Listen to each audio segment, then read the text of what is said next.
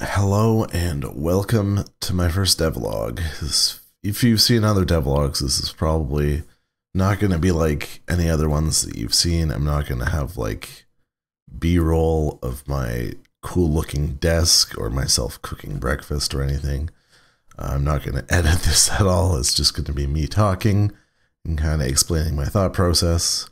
So if you're not into that kind of like raw, unedited footage of people sitting and talking, this probably isn't for you. If it is, stay tuned. Yeah, this is about me starting to try and make video games again. I'm gonna call it like devlog 0 point whatever until I actually start making something, I think, and then once I actually start making a game, then that episode will be like devlog 1, I guess. So I have tried Unity in the past. I'm going to try Godot now. I made like a crazy taxi kind of prototype game, very basic in Unity. I made like a really bad platformer starring my dog. So that was pretty cool. But the coding and stuff really became disheartening, and I didn't think that I'd be able to do it. So I kind of gave up on it. And with the recent Unity debacle with their whole pricing scheme and stuff, that kind of got me interested in game dev again. So I thought I would give Godot a try. I have heard of Godot before. I saw this one guy called Devlog. He has a game he's making called Dolphin for a couple of years now. He's got like a super aesthetic channel where he shows off his shrimp tank and stuff. I came across that because I wanted to make like an underwater Stardew Valley at one point, but found that was definitely like outside the scope of what I could do. It would take me years to complete. But that was my first introduction to Godot, I guess. I hadn't heard of it before then, and it kind of seemed like the Linux equivalent of Unity. If Unity is like the Windows, then Godot seemed like the crappy open source version, but now I think it looks pretty cool, so I'm gonna do that. Gonna start trying to make games again. I bought the Humble Bundle with the Godot developer pack thing, and I've been working through a couple of those lessons so far. I did like the intro to Godot. There's like 4 mini projects that I made, and then I did one that was like mini survival 3D kind of thing. I'll show that off in a little bit. That's kind of like my end goal, is to make something like that. But before that, I've got another course to make like a Vampire Survivors type game, and it seems like the lessons are going to have everything that I need to make a full game in there, like the UI and all the menus and stuff as well, and like the, I don't know, all the like items and power-ups and stuff. So I think I'm going to try and make my own custom Survivors type game first, and then I'm going to come back and make like my 3D dream game. What's different now? Why have I decided to come back to game dev? It's mostly ChatGPT. I asked ChatGPT if it could help me with GD script and coding in Godot, and it said yes. So I'm looking forward to allowing it to code for me so I don't have to look stuff up.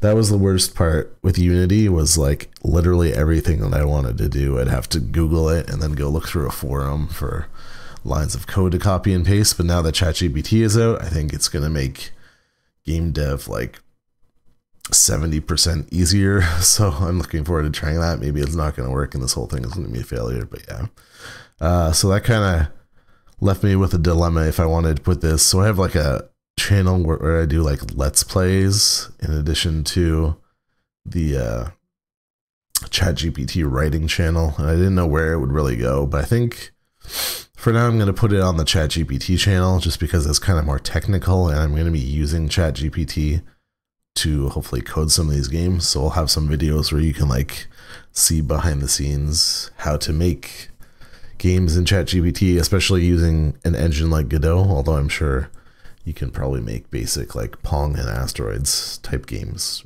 right in ChatGPT and just export it. But I'm taking the extra time to actually learn an engine and all the UI stuff, and then just the coding, I'm going to get help from ChatGPT afterwards. So Yeah, let's open up my game so we have something to look at, I guess, here.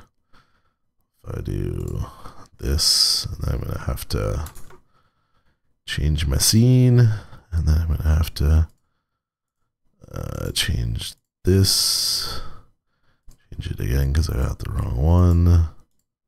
There we go. Okay, so it's nighttime right now. So this is one of the projects in the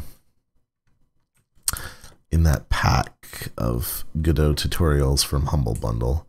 This is the mini survival, so it teaches you how to make like an island with a day-night cycle, and you've got like hunger and health bars and stuff, and they're going down right now. I don't actually have anything to like eat, but yeah, there's basically, this is actually a lot like I want the game to look like. This ground is actually like a 3D asset that I imported. So first I'm going to have to learn, there's like a terrain 3D generator thing within, it's like a plugin for Godot that you can get. So I'm going to have to learn to do that and make my big terrain, because right now, like, even this water is part of the terrain. They just made some bumps basically and stretched this whole thing as just like a, I don't know, like a static body 3D, I think you would call it. It's got some pre-made rocks and trees that I imported, so I'm gonna have to learn some Blender to make my own assets, unless I want to just use an asset pack. I don't know if there's really like a Godot store. I think I can import some of my old low poly assets that I bought for Unity back in the day, or I got in bundles and stuff, but I don't know, we'll see. So the point of this game, after I make the Survivors game, eventually I want to make this game, which is like, it's going to be inspired by a combination of Stardew Valley, Terraria, Minecraft, RuneScape, and Palia, which is the cozy MMO that I've been playing a lot of lately. So the things that I really like about RuneScape and Palia, and I guess to a lesser degree Terraria and Minecraft, are like the wood cutting, the fishing, the cooking. So all those kind of like secondary things that you can level up that aren't the combat of the game. I'd really like to make a game that's focused on that kind of stuff. So maybe I'm going to have like mines similar to Stardew Valley, but it'll be more like Stardew, but like it'll be in 3D, hopefully. Unless I give up and go back to 2D because 3D is too hard. We'll have to see. But yeah, there's going to be like chopping down trees, mining for ores. And obviously you're going to craft a bunch of stuff. There'll be progression like that. What else can you level up? There'll be like bug catching and catching different fish maybe. So I'll have to make like a really good fishing mini game. I asked ChatGPT to give me kind of like an interesting twist to put on like a life sim farming survival game, and it suggested that I make the all the resources sentient, which I think is a cool idea. So it would add like a Slime Rancher kind of twist in there. Like you go to hit the rocks and they scream and run away, and then they have like googly eyes or something. Same with the trees. So then you'd have to make kind of short-term trade-offs. You could harvest rocks and trees right away to get resources, or you could like, I guess, breed them or like befriend them and trade with them to get better resources. And then you'd have to like level up a regular rock to the point that you can get like a copper or an iron rock, and then level up the iron rock friendship level. Then you can unlock like silver and gold rocks. I don't know how that would work. But yeah, that's my thought. I could call it like Sentient Craft or like Living World or something, or some names that I thought of for it. But yeah, that's it. I want to eventually make a game that's really centered around like the stuff that you do in games like RuneScape that aren't the combat, basically. All the other levels that you can level up. Maybe even like potion making and stuff like that. I don't know. Then I would need like a magic system afterwards, I guess. But yeah, this is what I've done in Godot in like the last week or two. I don't know how often I'm going to do these updates, periodically, I guess, as long as I'm still actively working on game stuff. Probably when I start that Vampire Survivors thing, once I'm like halfway through the course. I think it's got like 17 hours worth of videos, so that's going to take me a while. But when I've got like a cool looking prototype that I'm proud of, maybe I'll make a video on that. And then when I start customizing my own version, because ideally I'm going to make the Survivors game a full game that I can actually put on Steam if I'm able to stick through that, and if the tutorial is good enough to give me everything that I would need for that. Oh, I thought my health is supposed to be going down too. When the hunger and thirst hit 0, they're supposed to lower the health. Maybe I never did that final step of the course. But anyways, yeah, that is about it. If you have any other interesting like hooks or features that you'd like to see in like a Terraria, Minecraft, RuneScape, Stardew Valley type game in 3D, let me know. It's going to be low poly. It's going to probably pretty much like the color scheme. Well, right now it's solid blue, but during the day, it's going to be like vibrant, contrasted colors and low poly art is what I'm going for. There's also that game Titan Forge that they made a beta for, and then they ran out of money or something, or they decided that they weren't going to make it. I really like that too, the art and the gameplay, so it might be something like that. If you look up some of the old Titan Forge footage before they started making it realistic, when they just had kind of like blocky stuff like this.